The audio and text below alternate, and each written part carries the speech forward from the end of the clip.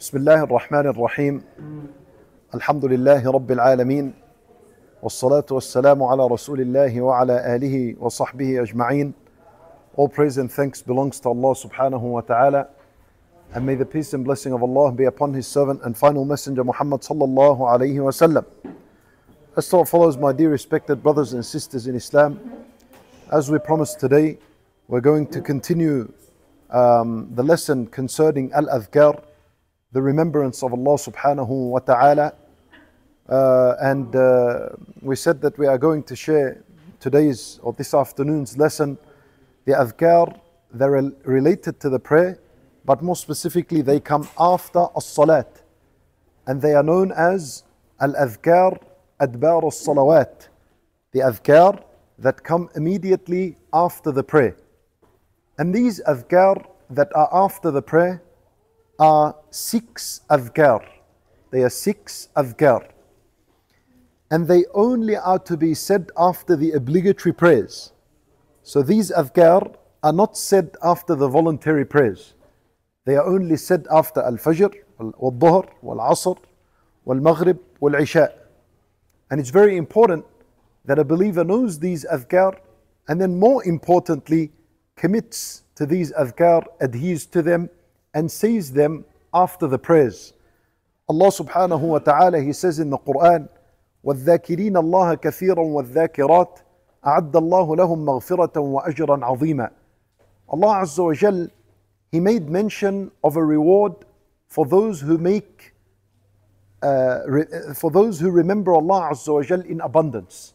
In this ayah He said, those male, the men and the women, الذاكرين الله كثيرا والذاكرات, the male and the female, those who remember Allah Azza wa Jal in abundance, Allah has prepared for them مغفرة, a complete forgiveness of their sins, وأجرا عظيما, and a great reward. And the great reward means the paradise. Ibn Salah rahimahullah, when he commented on this ayah, he said, how does a person become from those who have remembered Allah in abundance? Because the reward is for those who remember Allah in abundance. How does a person know, what is the measure to know if I'm from those who have remembered Allah in abundance, or am I of those who remember Allah a little? As the Shaykh mentioned today at the Fajr talk, that it is a quality of the hypocrites that they hardly remember Allah Azza wa Jal. For the believer, he remembers Allah in abundance. So what is the measure?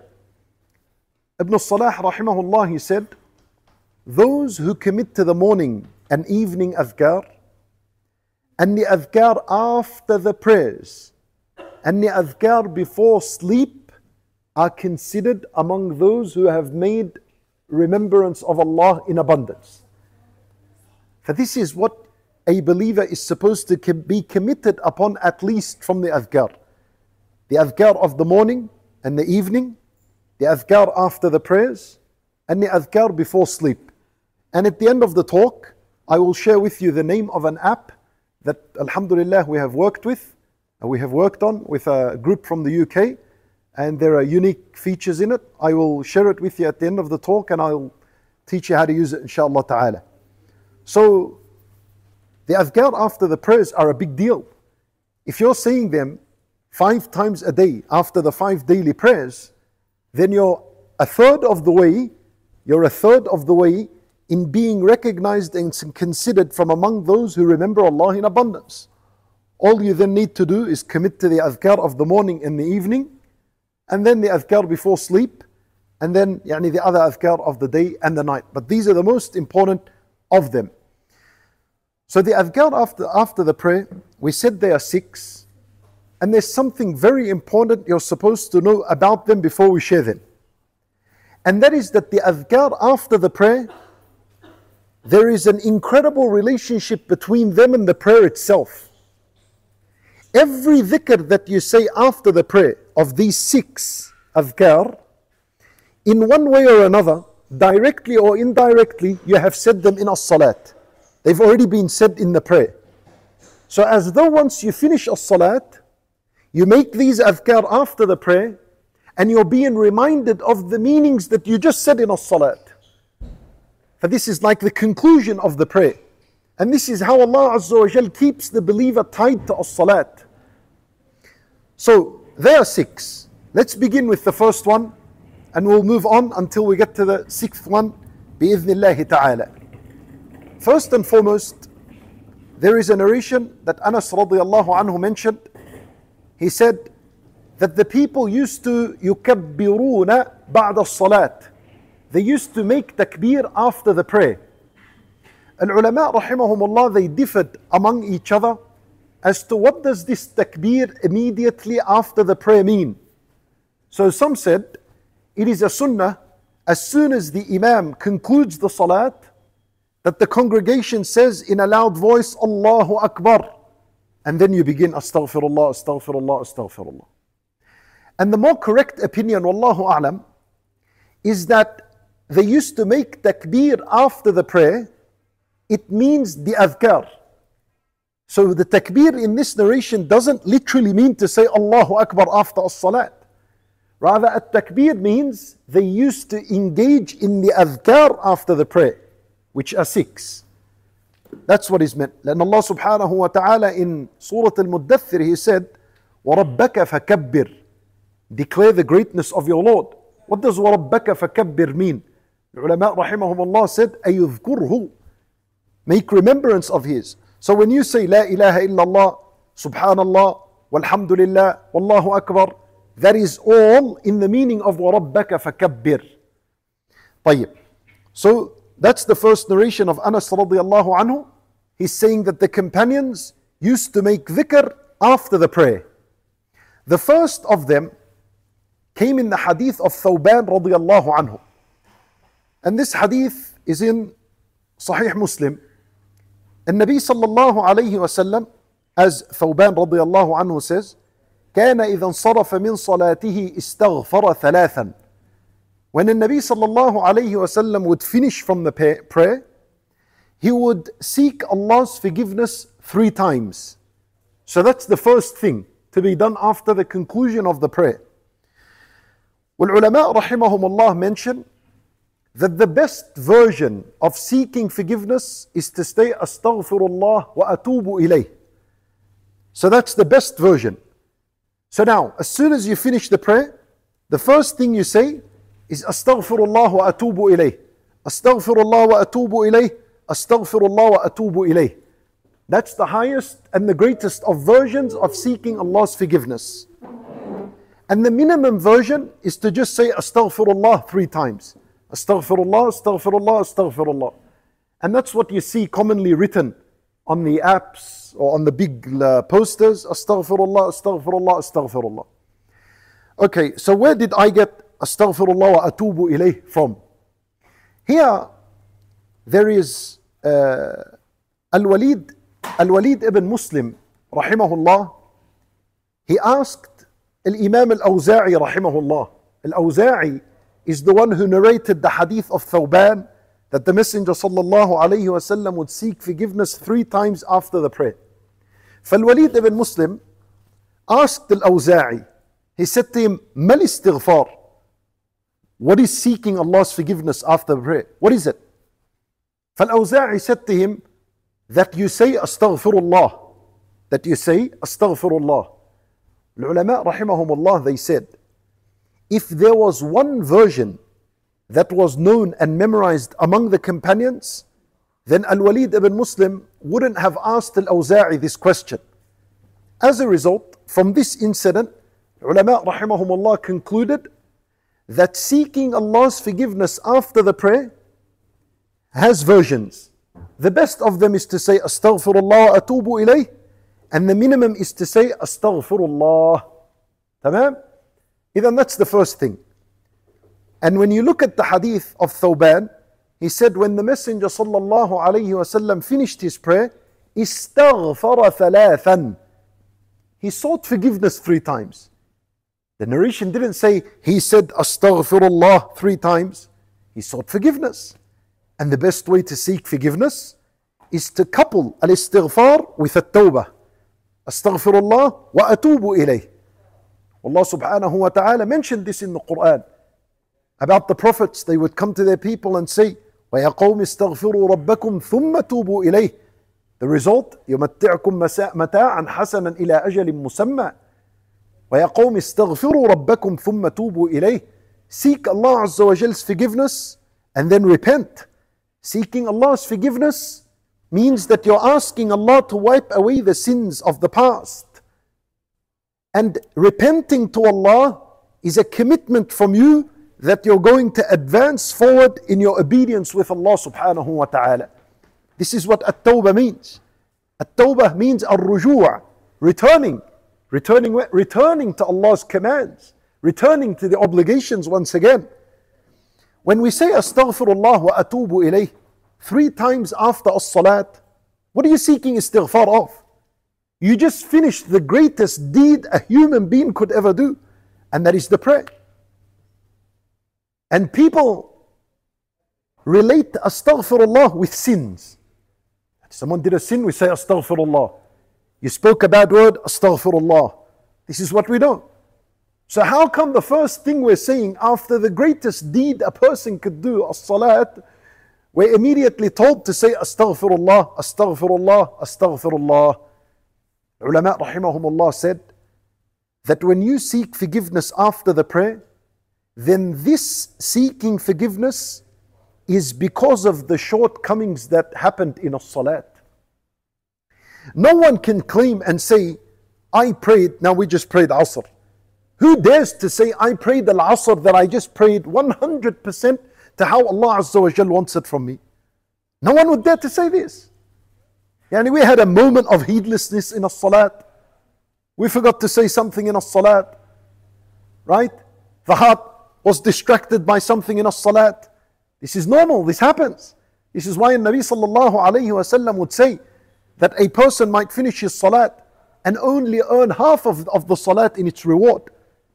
And then he said, perhaps a person could earn a 10th and an 8th or a 7th or a 6th or a 5th or a 4th or a 3rd or a half. That's how people are. People finish as-salat, some of them earned just a 10th of the reward of the prayer. And some earned half the reward. And you know, notice in that hadith, the Nabi sallallahu alayhi wa sallam did not say, and some would walk away with complete reward. The maximum he mentioned in that hadith was half. Yani it is extremely difficult to receive the maximum reward of a salat. For how much are we in need to say Astaghfirullah wa atoobu ilayh after as-salat? This seeking forgiveness after the prayer rectifies those shortcomings. It patches those shortcomings. So if your salat was bleeding, this Astaghfirullah is like a band-aid. It's a band-aid on this bleeding of as-salat, and it completes it bi-idhnillah, and it goes to Allah Azza wa Jal. فإذا الاستغفار 3 times after as-salat. Astaghfirullah wa atoobu ilayh. The next one, this is the second. So we've done the first. Second one, it came in the hadith of Thawban radiyallahu anhu that the Nabi sallallahu alayhi wa sallam would seek forgiveness 3 times, and then he would say, Allahumma Antas-Salaam, ومنك-Salaam, Tabaarakta, ياذا الجلال والإكرام. And that is to be said once. Well, istighfar, by the way, is supposed to be said 3 times. It is impermissible to say it more than 3 times. لا يجوز. Not allowed. Impermissible. After as-salat, al-istighfar is only 3 times. You're not allowed to add to this. And there is wisdom. Well, this is how Allah Azza wa Jal taught us. This is what the Nabi sallallahu alayhi wa sallam did. Whoever thinks to say it more than 3 times is better, then this is a sin that he earns. And this is arrogance.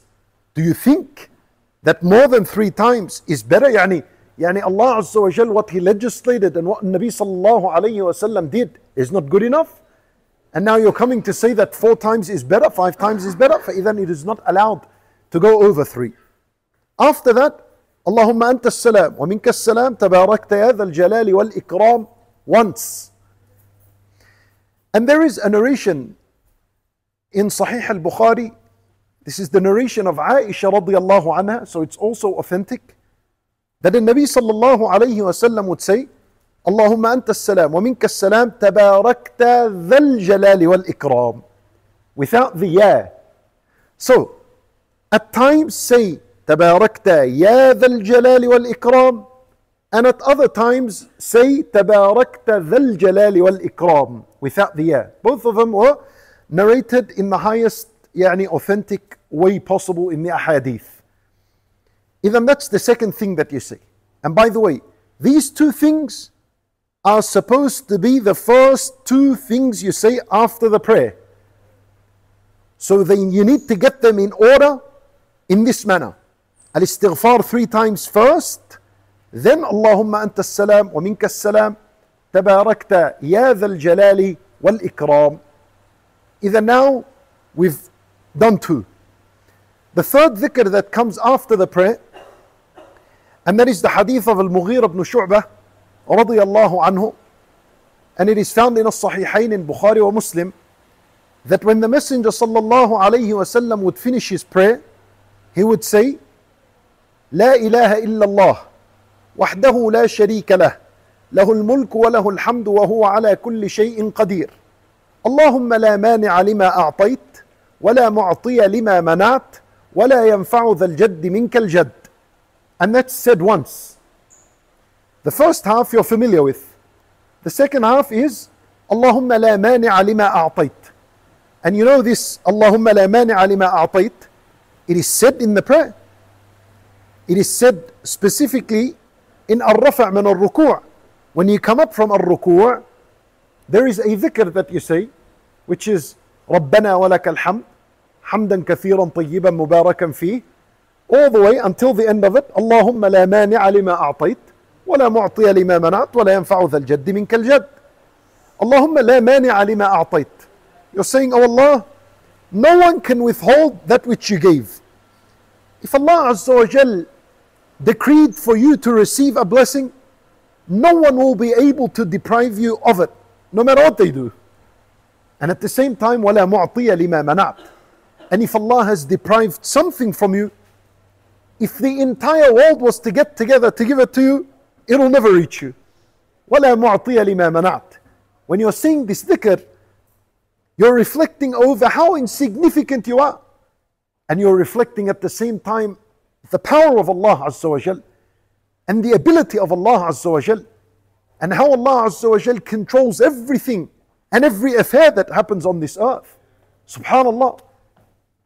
You say this dhikr and then you reflect over the fact that you've just prayed. If Allah Azza wa Jal wanted to deprive you of this prayer, no matter how many lessons and how many talks are given, no one will be able to make you pray. Heck, وَلَا مُعْطِيَ لِمَا مَنَعْتَ. Yani this doesn't only mean in worldly matters, but also in spiritual matters. اللهم لا مانع لما أعطيت ولا معطي لما منعت. Allah Azza wa Jal deprives people from matters of worship, and He gives people matters of worship. And whoever is given matters of worship and he finds it easy and he finds ability to worship Allah, no one will be ever able to remove this from him. And if someone doesn't worship and he doesn't come onto the worship of Allah Azza wa Jal with eagerness and love for this worship, then if the entire scholars of this world came together, even if it was Rasulullah sallallahu alayhi wasallam himself came and preached to this person, no one will be able to give him the ability. It is all in the hands of Allah Azza wa Jal. And at the end of that dhikr, وَلَا يَنفَعُ dhal-jadi مِنْكَ الْجَدْ. What does that mean? وَلَا يَنفَعُ dhal-jadi مِنْكَ الْجَدْ. Meaning a person's wealth and a person's honor and a person's dignity and a person's nobility and a person's children will not benefit him anything in the presence of Allah Azza wa Jal. This is what it means. وَلَا يَنفَعُ dhal-jadi مِنْكَ الْجَدْ is teaching you that everything you have doesn't benefit you before Allah Azza wa Jal. Zero, it's nothing. The only thing that's going to benefit you before Allah Azza wa Jal are your righteous deeds. That's it. That's the only thing that's going to count on the day of judgment for you. Starting from your grave. That's the only thing that will benefit you. Now, فإذا this is the third dhikr that is supposed to be said, and it's only once. And you say it as it is. لا إله إلا الله وحده لا شريك له له الملك وله الحمد وهو على كل شيء قدير اللهم لا مانع لما أعطيت ولا معطي لما منعت ولا ينفع ذا الجد منك الجد. The fourth one that is said Now you repeat the tahleel once again. So now the fourth one we're sharing. And this is the hadith of Abdullah ibn Zubayr radiallahu anhu, found in Sahih Muslim. That the Nabi sallallahu alayhi wa sallam, when he would conclude the prayer, he would say, لا إله إلا الله وحده لا شريك له له الملك وله الحمد وهو على كل شيء قدير لا حول ولا قوة إلا بالله ولا نعبد إلا إياه له النعمة وله الفضل وله الثناء الحسن لا إله إلا الله مخلصين له الدين ولو كره الكافرون. That is to be said once, as it is. And I'll share them as we did yesterday in the app, inshallah ta'ala. So that is to be said once. And so you focus. There is a repetition of a tahleel. There is a repetition of the greatest statement that is ever known on man, to man. And that is لا إله إلا الله وحده لا شريك له له الملك وله الحمد وهو على كل شيء قدير. Then you say لا حول ولا قوة إلا بالله. Remember yesterday we shared something about لا حول ولا قوة إلا بالله, and we shared some of its meaning, and we said that a person is never able to change his state of disbelief to belief. You cannot change from sin to obedience. You cannot change from innovation to sunnah. You cannot change from kufr to iman. And then you don't have any power, ولا قوة إلا بالله, except if Allah Azza wa Jal was to give you this ability and this power. And you see how powerful this is now you've finished the salat, you've prayed this prayer, Allah has given you the ability to pray it, and then after as-salat you're declaring that there was no way that I was able to pray this prayer, and there is no way I'll be able to say this dhikr right now illa billah, except if you gave me permission. Subhanallah. You feel very insignificant, and you feel as though Allah Azza wa Jal has blessed you, and indeed He has, and He has selected you from among His servants to be making His dhikr at this time. Subhanallah. فإذا لا حول ولا قوة إلا بالله. Then you say له النعمة وله الفضل وله الثناء الحسن. له النعمة, to Him belongs all praise. وله الفضل, and to Him all favors belong to Him. وله الثناء الحسن, and every good word and every praiseworthy quality belongs to Allah subhanahu wa ta'ala. وله الثناء الحسن. Then you say لا إله إلا الله. You declare that there is no Lord worthy of worship except Allah. ولا نعبد إلا إياه, and we do not worship anyone except Him.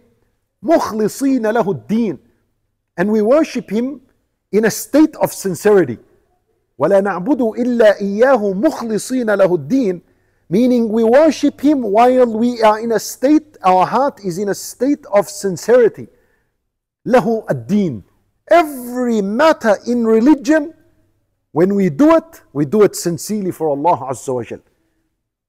And part of a deen, part of religion, is the Athkar that you're saying after the prayer. And so a person needs to be sincere in that as well. You be sincere in that. مخلصين له الدين. At the end, وَلَوْ كَرِهَ الْكَافِرُونَ. Even if the disbelievers were to dislike this. Yani, if the disbelievers dislike that we worship Allah alone and we are sincere to Him, then we will continue to worship Him alone and remain sincere to Him alone, even if they dislike it. Because we're not worshipping them, and we don't benefit anything from them, and we're not seeking any appreciation from them, and we're not seeking any approval or praise from them, and we're not seeking any acceptance from them. So even if they hate and dislike what we're doing, we will carry on with worshipping Allah Azza wa Jal the way Allah wants from us. And with this word, وَلَوْ كَرِهَ الْكَافِرُونَ, the concept of al-wala wal-bara is being established in the heart of the believer. And that is that part of your belief in Allah is to love what Allah loves and to hate what Allah subhanahu wa ta'ala hates. And so as you're sitting and you're saying وَلَوْ كَرِهَ الْكَافِرُونَ, you're acknowledging that you're emphasizing and you're reminding yourself once again that I'm doing my worships for Allah. I don't care who hates this and who's disliked with it.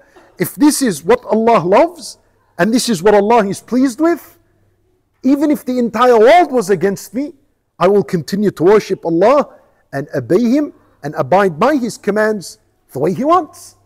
وَلَوْ كَرِهَ الْكَافِرُونَ. This is what it means. طيب, إذن we say this once. And that's the fourth dhikr. The fifth of these Athkar that come after the prayer, now it's at-tasbih, wat-tahleel, wat-takbir, wat-tahmeed. Now it's the tasbih, which is subhanallah, alhamdulillah, wa la ilaha illallah, wallahu akbar. Let's speak about these. These tasbih are of many forms. There's about 5 narrations, and there are 5 ways in how you can make this tasbih in terms of what to say and how many times to say it. The minimum, I will share with you first the minimum of the tasbih. And this is the hadith of Abdullah ibn Amr ibn al-As in Sahih Muslim, that the Nabi sallallahu alayhi wa sallam taught us to say subhanallah walhamdulillah wallahu akbar 10 times after each prayer. That's the minimum version, 10 times. And when we say 10 times, we mean to say subhanallah wa. You say the waw as well. Subhanallah wa alhamdulillah wa Allahu akbar. So the waw is to be said. The waw is to be said. And to be placed in the same order as it came in the hadith. Subhanallah walhamdulillah wallahu akbar. 10 times. And the tasbih is to be done on the hand. And it's preferred that it's done on the right hand. Because the narration mentions that كَانَ يَعْقِدُ التَّسْبِيحَ بِيَمِينِهِ, that the Nabi sallallahu alayhi wa sallam would count the tasbih with his right hand. And the best and correct and closest to the sunnah in how the tasbih is done on the hand is to close the open finger starting from the pinky.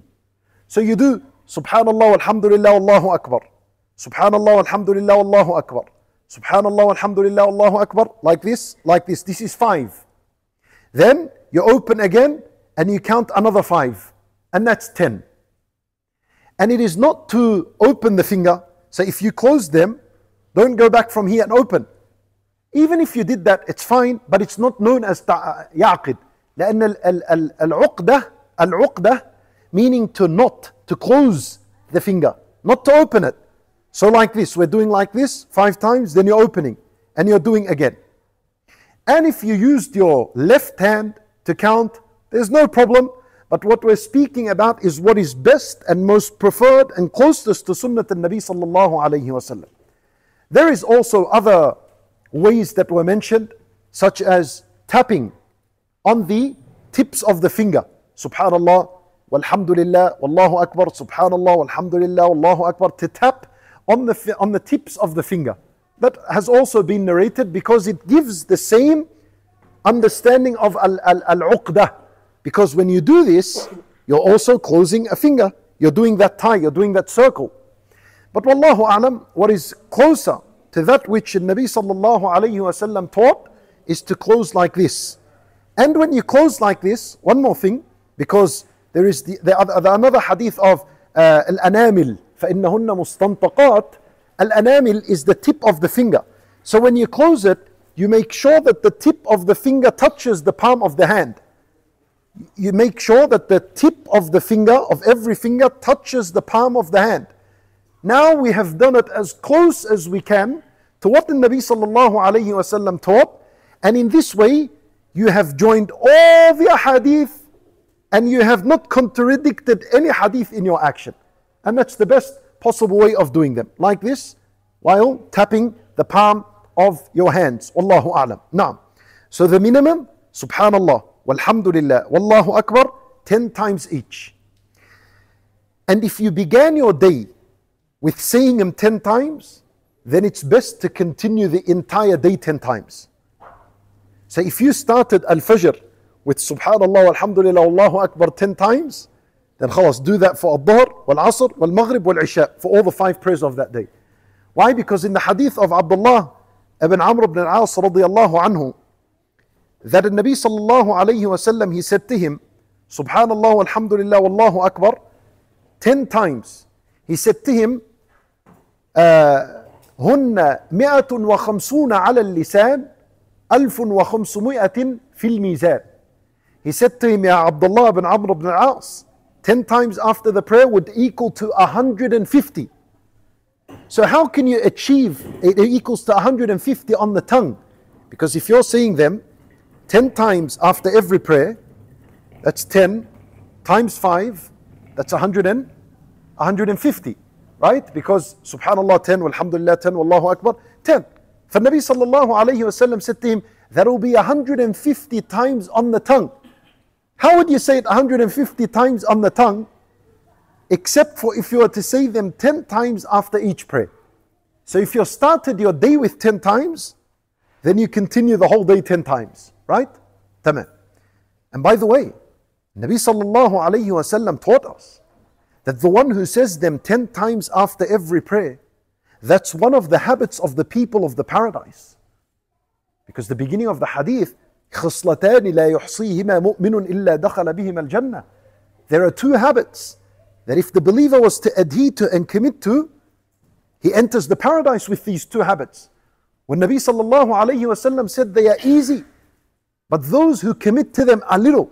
وهما قليل ومن يعمل بهما وهما يعني he said يسير ومن يعمل بهما قليل. He said they are very easy and those who do them are very little. So one of these habits was to say subhanallah walhamdulillah Allahu akbar 10 times after all the prayers. And the second habit was to say subhanallah walhamdulillah 33 times each. That's before sleep, and Allahu akbar 34 times. 34 times. That's the second habit, right? So let's get back to our Athkar after the prayer. And that's the minimum we said. And then we understood that. And we said to say that wow there, subhanallah, wa alhamdulillah, wa Allahu Akbar, and to say them in this order. Subhanallah first, alhamdulillah second, Allahu Akbar third. And to say them like that as you count 10. That's the best. And that way you avoid a problem that a lot of people fall into. When people take subhanallah on its own and want to say it 10 times, subhanallah, subhanallah, subhanallah, he ends up just seeing, and the whole tasbih is gone. Right? Or alhamdulillah, alhamdulillah, alhamdulillah, alhamdulillah, and then the entire hamd is gone. So in order to avoid this common problem, subhanallah, walhamdulillah, wallahu akbar, make sure that you cannot rush through it. And now you're saying all of them with their letters correctly. And the highest version of a tasbih after the prayers, and this is what's found a lot on the posters and the apps, and that is to say subhanallah, walhamdulillah, wallahu akbar 33 times each, and then ending with the 100th by saying la ilaha illallah wahdahu la sharika lah lahul mulk wa lahul hamdu wa huwa ala kulli shay'in qadir. A lot of the apps, many of the posters put this narration because it mentioned a great reward. And that was the hadith of Abu Hurairah radiyallahu anhu, in when Nabi sallallahu alayhi wa sallam says, whoever says subhanallah walhamdulillah wallahu akbar 33 times after every prayer, and then he says la ilaha illallah wahdahu la sharika lah lahul mulk wa lahul hamdu wa huwa ala kulli shay'in qadir, and concludes the 100th with that, then his sins would be forgiven even if they were to amount the foam of the ocean.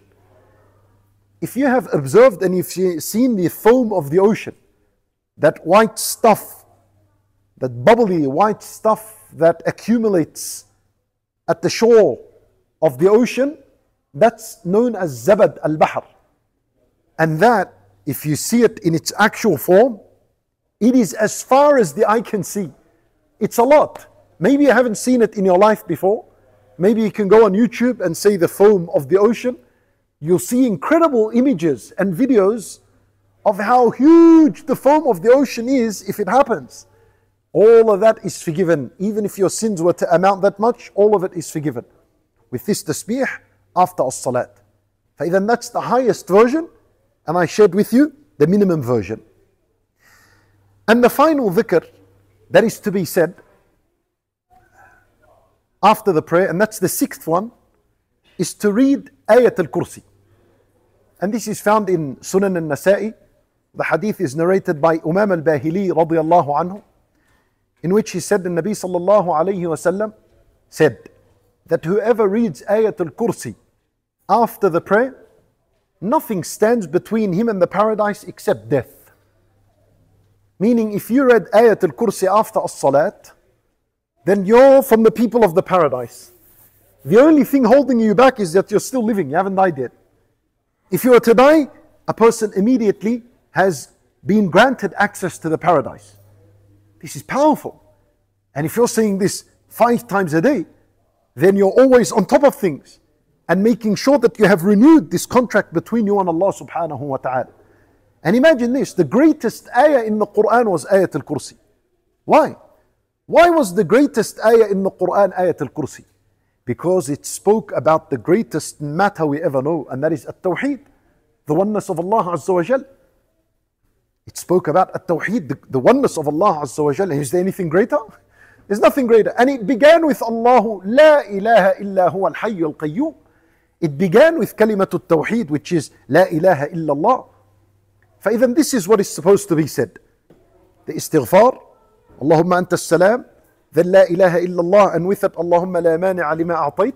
Then once again La ilaha illallah, and with it La hawla wa la quwwata illa billah wa la na'budu illa iyyah.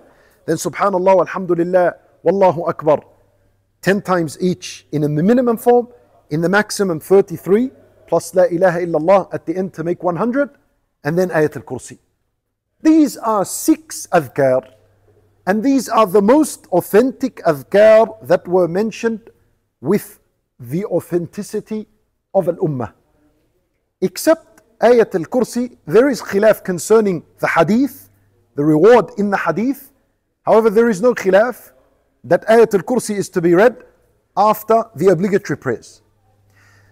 Now, there remains an issue, and that is al-Mu'awwidhat or al-Mu'awwidhatayn. Surah al-Ikhlas, wal-Falaq, wal-Nas. We were all raised that this is also part of the Athkar after the prayer. And there is no issue. There is no problem if you were to add to this list of 6 a 7th and to say, I will read Surah Al-Ikhlas, قُلْ أَعُوذُ بِرَبِّ الْفَلَقِ قُلْ أَعُوذُ بِرَبِّ النَّاسِ, no problems. But for whoever wants a detailed ruling on the ahadith, then most of the ulama, rahimahumullah, have declared the hadith of Al-Mu'awwidhatayn weak. That is the hadith of Uqba ibn Amir radiyallahu anhu, in where he said that the Prophet sallallahu alayhi wasallam commanded him to read Al-Mu'awwidhatayn after the prayers, Surah Al-Ikhlas wal Nas. As for Surah Al-Falaq, as for Surah Al-Ikhlas, قُلْ هُوَ اللَّهُ أَحَدٌ, then the majority of ulama have declared this narration weak. So, once again, you can read them, no problems. And if you were to read them, then it's only once after every prayer. I know there are some versions that mention Al-Ikhlas wal-Falaq wal-Nas 3 times after Al-Fajr, 3 times after Asr, and once after the rest of the prayers. Like, this is even weaker. The one who is going to read them would read them once after all the prayers. And what is meant by 3 times after Fajr and 3 times after Asr, that's another hadith of Uqba ibn Amir. And in that hadith he was referring to the morning Athkar and the evening Athkar. That's separate to the prayers, right? فَإِذًا, now we have this narration. Whoever wants to say them, say them. If you skip them and miss them at times, there is absolutely no issue in that, bi'idhnillahi ta'ala. There remains now with us to conclude our lesson 4 matters to discuss. Number 1, how are these Athkar to be arranged? The only arrangement that you need to be aware of is the first 2. Al-Istighfar 3 times immediately, that must be the first thing after as-salat. And then Allahumma Antas-Salaam is supposed to come straight after the Istighfar. The rest of what we mentioned, there is no order that needs to be followed. You can mix that around. So after you say Allahumma Antas-Salaam, you can begin with your tasbih. You can read Ayat al-Kursi. You can say La ilaha, you can do whatever you want with the rest of the Athkar that we spoke about. So that's number 1. Number 2, do we say these Athkar after the prayer aloud or silently? Al-ulama rahimahumullah, Shaykh al-Islam Ibn Taymiyyah and others have mentioned that the sunnah is to say them aloud after the prayer. To say them aloud. There's narration that Anas radiyallahu anhu says, كانوا يجهرون بالذكر بعد الصلاة كنا في عهد رسول الله صلى الله عليه وسلم نجهر بالذكر بعد الصلاة. والجهر, al-jahr, to say them aloud, what does jahr mean in Islam? Al-jahr is أن يرفع الذاكر صوته بقصد إسماع غيره ولو لم يسمعه غيره. This is what loud means in Islam. It means to raise your voice with a takbir and to intend for others to hear you even if no one heard you. That's what al-jahr means. So when you're saying your Athkar, أستغفرAllah, atoobu ilayh, أستغفرAllah, atoobu, I'm intending for those left and right of me to hear me. And that's how the masjid should be. It should be loud with people making dhikr. Now, you avoid raising your voice in a dhikr if there are still people that are praying. Yeah, let's say they came late to as-salat. Now your dhikr and saying it aloud is going to disrupt them in their salat. So you now say it silently. But for example, when you're in al-Masjid al-Haram, 99% of the people are praying on time. And everyone is finishing with the imam. And there's barely anyone getting up to complete a rak'ah or two, right? Because everyone goes early. So in that case, since the people on your left and right and in front of you and behind you have all finished as-salat, raise your voice with a takbir. Raise your voice, not like a shouting voice, but as we said, raising it, intending for those that are around you to hear you, even if no one heard you. And opposite to that, as-sir, silence in Islam means that you lower your voice with the intention of no one hearing you, even if someone heard you. That's what silence means. So in silence, you're intending for no one to hear you. But if someone heard you, that doesn't matter. You know? Okay, so that's al-jahr. The third matter that needs to also be discussed is al-waqt. How much time do we have to say the Athkar after the prayer? Here again, al-ulama rahimahumullah mention that the time is open from after as-salat all the way until the adhan of the next prayer. فنحن we finished al-asr, for example. If any one of you hasn't done the Athkar after salat al-asr, mumkin you can do now. You can do after the lesson. You have all the way until just before adhan al-maghrib. All of this is a correct time for a dhikr ba'da as-salat. Very simple. And it is only allowed to do qada of the dhikr in two conditions, or with two conditions. Qada al-dhikr meaning, if I didn't say them after asr, and the adhan of al-maghrib has been called, and we prayed al-maghrib, and I didn't do the Athkar after al-asr, can I say them now after adhan al-maghrib? Let's say I haven't prayed al-maghrib yet, I'm still after adhan al-maghrib. Can I say them now? No, but if you fit into two conditions, yes. These two conditions: number one, that you are a person who is committed on the Athkar. You're someone that always says the Athkar. Second condition, that you missed them genuinely. Something distracted you, you were busy, you got occupied with something, someone spoke to you about something, there was an urgent matter you needed to attend to, and all the way you forgot. And then you heard Adhan al-Maghrib and you remembered, I didn't say the Athkar after al-Asr. No problems. If you fit those two conditions, you can say them now. But if you're someone who is barely making these Athkar after the prayer, and you had plenty of time to say them but you just neglected, لا خلاص. You can't do qada of the dhikr after its time. Because there are things that you can do qada of, and there are things that if their time is gone, there's no qada for him. This is some of the things. Among them as well is like the two prayers, tahiyyat al-masjid. If you entered the masjid and you sat down, خلاص, you don't get up to pray them. The time is gone, finished. Oh yeah, mustahab يعني. If you came in and you missed it, and then you remembered, you don't get up and you pray it because mahalluha fat. Its time has gone, finished. There's no qada for this. And similar to the Athkar. So the qada is only in those two instances. And then we remain with one more issue, and that is, what is best, to say them sitting or to finish and get up and walk and say them? So there is no doubt that you remain seated after the prayer and saying them until you finish is better than getting up and saying them. For two reasons. Nabi sallallahu alayhi wasallam, he said that a person remains and continues to be in a state of prayer while he sits in his place of prayer. The sitting you're sitting after as-salat is still considered a part of the salah. It's considered a part of the salah. So don't waste that on yourself. And you've got something to preoccupy yourself with and busy yourself with the adhkar. So keep seated during that time you're doing adh-dhikr. And the other reason is, the angels make dua for the one who continues to remain seated after as-salat.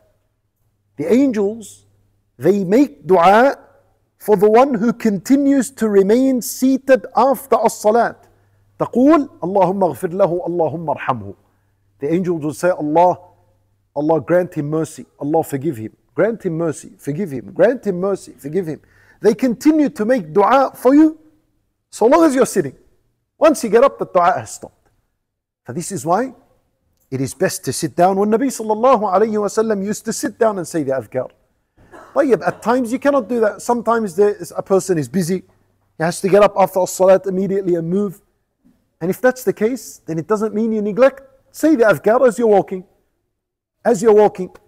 And if you cannot because you're busy, then say them after you finish what you have in your hand. The main thing is you got a large window to say them.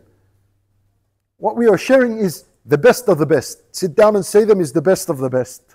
Right? You couldn't, then say them as you're walking. You are distracted with something, say them later. The idea, and why did the ulama rahimahumullah discuss these things that are so detailed that perhaps most of you never heard of or never thought of? All of this is because the ulama are teaching us the importance of remaining attached to Allah Azza wa Jal. Look how important it is. Don't behave with the adhkar as something that, we got, and it is a sunnah of Rasulullah, alhamdulillah, it's preserved in the books and it's good to know.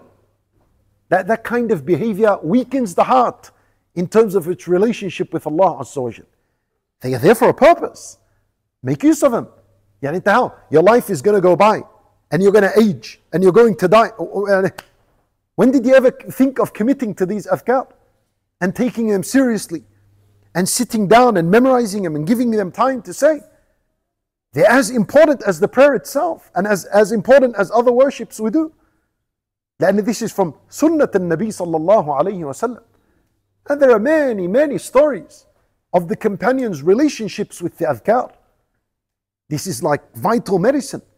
So you finished as-salat and the adhkar after the prayer they come and they're reminding you of the meanings of the prayer.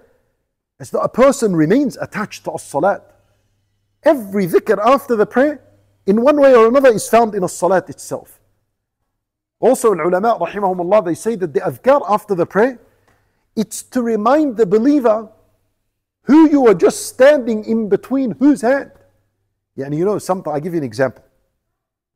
Let's say we were sitting in this gathering and among us was a famous figure in Islam, a religious scholar, well known. He was sitting among us. And then after we finished the gathering, he went.